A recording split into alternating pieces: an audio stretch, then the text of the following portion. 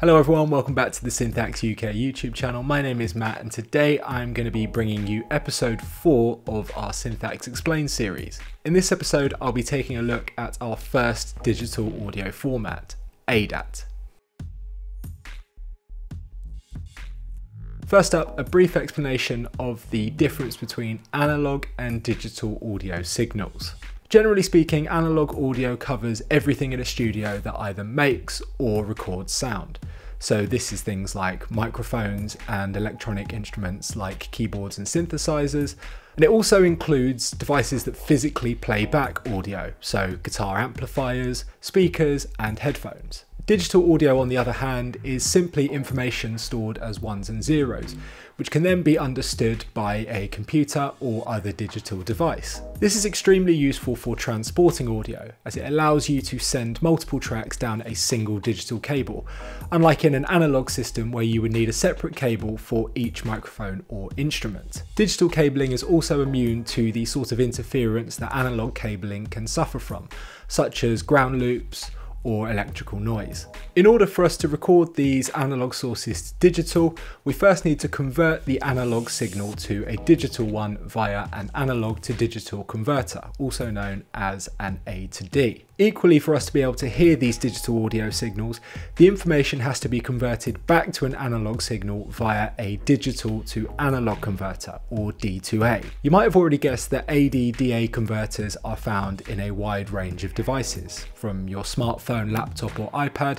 to music production equipment like digital mixing consoles and audio interfaces. It's worth noting, however, in pro audio, the term AD-DA converter is used in reference to a specific piece of gear, a standalone device like the Ferrofish Pulse 16, which is used for expanding the number of analog channels available in a recording setup. ADAT is a digital audio format that can carry up to 8 channels on a single cable, and is commonly used for transporting audio between 2 devices in a studio. Nowadays, ADAT is cheap, easy to use and found on a wide variety of pro audio gear. But when it first arrived on the recording scene, ADAT was near revolutionary. In 1991, Alesis announced an 8-track digital audio recorder called the Alesis Digital Audio Tape Recorder.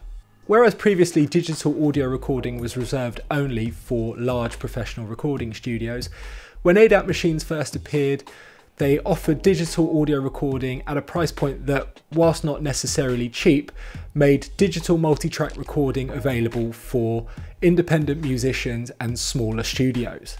Up to 8 tracks of audio could be recorded simultaneously at sample rates up to 48 kHz directly to an SVHS or Super VHS tape, and multiple units could be synced together to provide even more channels. And whilst ADAT recorders themselves are long forgotten, the ADAT format has been adopted by pro audio equipment manufacturers as a way of sending audio between all kinds of different devices. So why is ADAT so widely used, even after 30 years on the scene? Well, simply put, it remains a simple and inexpensive way of connecting multiple devices together in a studio. For example, you may already have an audio interface that allows you to record directly using its analog connections, such as microphone preamps and line level I/O. But what if you want to record more microphone channels than your interface can handle? Well, if your interface has ADAT I/O, you could connect an 8-channel microphone preamp to your interface via ADAT, and this would allow you to record 8 more microphone channels at the same time directly into your DAW.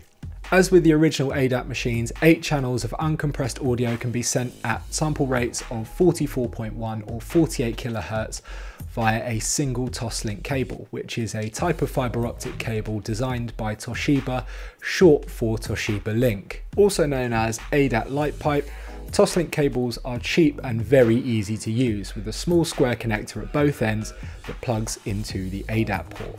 They're the same cables used for the digital audio connections in a host of consumer products like media players, games consoles and Blu-ray players, although these tend to use a slightly different 2-channel format called SPDIF, which we'll talk about later in this video. So if you're a home studio user or have a smaller project studio, You can use 2 ADAT light pipe cables to unlock 8 extra channels in each direction, which is a great option for adding more microphones, instruments, or other hardware to your studio. ADAT can also be used for recording at higher sample rates, like 96 or 192 kHz, using a technology called sample multiplexing, or SMUX. Be aware, however, that doubling the sample rate requires twice the bandwidth, meaning that each time you increase the sample rate, you halve the number of channels available for recording. In other words, 96 kHz allows you to transfer up to 4 channels each way via ADAT, whereas 192 kHz gives you 2 channels in each direction. As mentioned previously, ADAT is still found today on a wide range of devices in the studio, including digital mixing desks, audio interfaces, microphone preamps, and AD/DA converters. From our brands here at Synthax, both RME and Ferrofish devices continue to feature ADAT-IO, and I'm going to talk you through a few examples of those now. The convenience and flexibility of the ADAT format led RME to design the Digiface USB, a pocket-sized ADAT-only interface. Using only 4 pairs of ADAT-IO, the Digiface USB can transport a total of 64 channels of digital audio to and from a computer via USB. RME's larger format audio interfaces also feature ADAT as part of their digital connectivity offering. Interfaces like the Fireface 802, UFX2 and UFX3 feature 2 sets of ADAT-IO, making it possible to add an extra 16 channels of audio to a recording setup with just 4 extra cables. The portable RME Babyface Pro FS is also equipped with ADAT-IO, meaning that whilst the interface remains a fantastic mobile recording device for smaller channel counts, it's as simple as connecting 2 ADAT cables to a microphone preamp like the RME 12 mic, or an AD/DA converter like Ferrofish's Pulse 16 for recording more instruments or microphones. Speaking of the Ferrofish Pulse 16, this 1U AD/DA converter offers users an additional 16 analog inputs and 16 analog outputs from just 2 pairs of ADAT-IO. It's a fantastic option for producers, musicians and composers looking for a way of getting hardware instruments and outboard gear into their DAW. It's also an ideal device for bringing a small analog mixing desk into the digital realm, as well as for connecting multiple pairs of speakers for mixing in 5.1 surround sound and Dolby Atmos. Yeah, all of the Pulse 16 models are also available with DC coupled outputs, which are ideal for sending control voltages to modular synthesizers.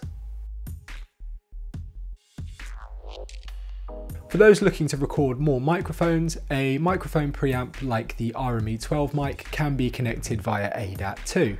This next generation 12-channel preamp also features a range of other connectivity, such as audio networking in the form of AVB and Dante, as well as MADI connectivity, which is another digital audio format which we will break down in another episode in this series.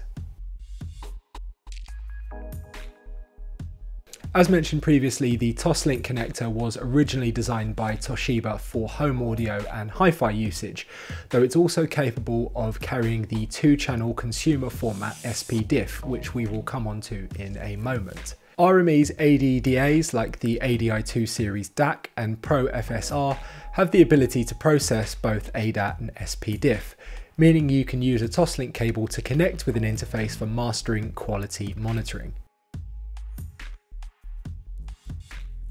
SPDIF stands for Sony Philips Digital Interface, and it was designed by those 2 companies as a way of interfacing their digital home equipment. It's essentially a consumer version of another digital format used in pro audio and broadcast circles called AES3 or AES EBU. Whilst ADAT was designed as a professional format that can transport up to 8 channels, SPDIF was intended as a stereo consumer format and is therefore limited to 2 channels. This is irrespective of sample rate though, meaning that SPDIF can still send 2 channels of uncompressed PCM audio at 96 or 192 kHz sample rate. You'll also find SPDIF in home cinema setups, as it can be used to send 6 channels of compressed audio for use in 5.1 surround sound. Note, however, that whilst an audio interface may be able to pass this AC3 or DTS enabled signal, you'll probably still need a decoder to use it for 5.1, as audio interfaces generally only use SPDIF for passing stereo signals.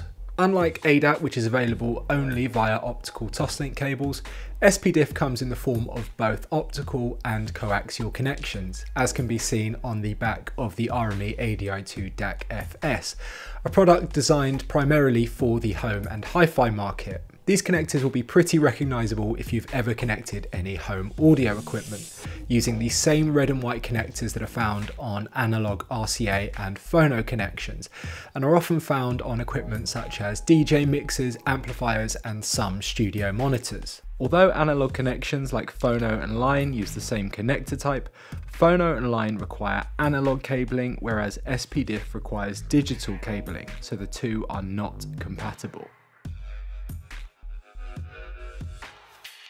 Whilst expanding a recording setup with ADAT is as simple as connecting two light pipe cables, it's worth noting that working in the digital realm requires another step to make two devices work together seamlessly, known as word clock. You may have come across terms like sync and digital clocking in audio production and sound engineering, and this is something that we're going to cover much more deeply in a future episode of Synthax Explains. But for now, it's enough to know that all digital audio devices have their own internal clock, which control the timing of the audio, and when working with two or more devices you'll need to synchronize them with one another. This protects against potential signal degradation and ensures that everything is sample accurate. Word clock can usually be carried down the same digital cable that is being used for the audio, whether that be an ADAT toslink cable or a coaxial SPDIF cable. Many pro audio devices have dedicated word clock I/O, allowing you to transmit word clock via BNC cables. Most devices in the studio will allow you to input and output a word clock signal, and you'll need to choose one device to be the clock master and set all the others as slaves. RME's latest generation of audio interfaces feature very accurate master clocking called Steady Clock FS, which you can learn more about through the video linked in the description box below. So that's it for our look at ADAT. I hope you found it useful. If you have, please do make sure you give this video a like and subscribe to our channel so you get to see all of the future episodes as this series continues to grow. If you'd like a bit more information on any of the topics covered in this video, then you can check out the written article on our website via the link in the description box below. Thanks very much guys, and I will see you again next time.